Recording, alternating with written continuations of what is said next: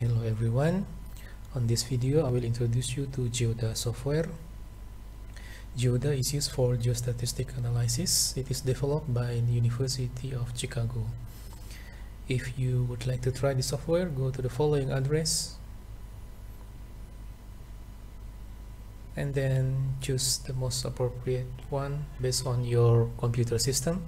For instance, for Windows you can download here, download for Windows, and then choose the most appropriate one, 64-byte or 32-byte. Download and install the GeoDa on your computer, and after the download has been completed, just go to the Windows Start button, click and type GeoDa.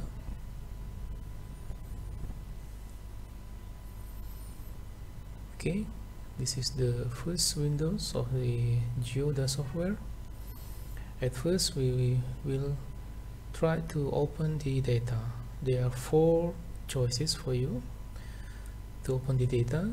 Just select your data and drop file, or just browse using this button. Choose your data, and mostly in GIS the most famous data is S3 file. Next, we can also choose from the database, for example from PostgreSQL or PostGIS database, also from web if you have a URL of GeoJSON, and finally from the Carto datasets. Okay, in this example we will use sample data, Columbus crime. Okay, just click here and the map of Columbus map will be opened. At first we can explore our data from this table button. We can open the attribute datasets and check our datasets here. We have for example income data, crime data, climate data, and etc. Okay, just close here. At first I will show you how to make a Quantile Map. For example, just click map, choose Quantile and choose 5 class. In this case we will use crime. Click OK, and this is the Quantile Map of crime. If we click on the maps, it will be corresponding to this map here. Yeah, it is very convenient for analysis. Next, we can also use exploratory analysis. For instance, we can choose histogram and choose income, and this is the histogram of income. If we click on the histogram, this will be also corresponding to the maps. Okay, this is the income. You can also choose another exploratory data, for example scatter plot. We choose the independent is crime and the dependent is income.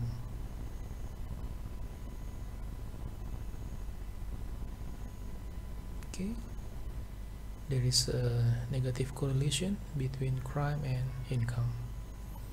We can also choose to make some cluster maps. For instance, we will make a cluster based on K-means algorithm. Just choose your variable. For instance, crime variable, number of cluster is 3, and run.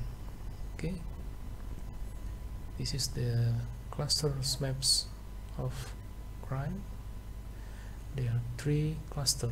Yeah, it's also corresponding with the map. Another analysis is using the space data, for instance univariate moraines. But at first you have to make some weights using tools and weight managers. Go to tools and weight managers here.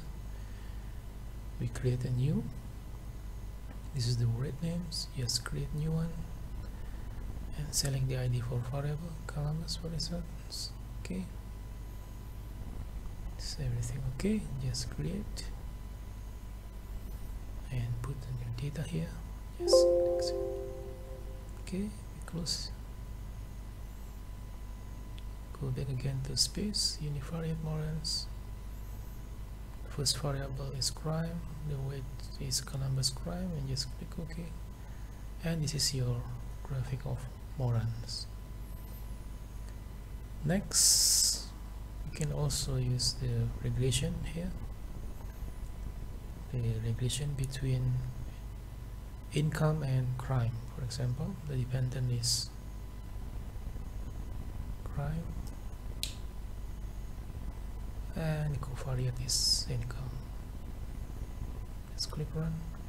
Okay, we can see here the adjusted R-square is 0.47, around 47% of crime is due to the income conditions, which is very suitable for the analysis in socio-economic case. Okay, we close here. Next, we can also do some analysis, for example using this one. This is conditional map variables.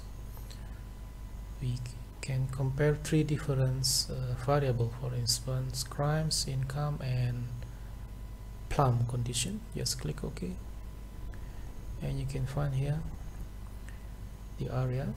Yeah, this is a very high crime and this is a very high income. High income has a negative correlation with crime. This is the crime location situated here on this area. High concentration of crime event, and this is a high income and plum condition. So this is very convenient for analysis of socioeconomic cases. Okay, that's all for introduction to the GeoDa. You can explore by yourself using your own dataset. Thank you.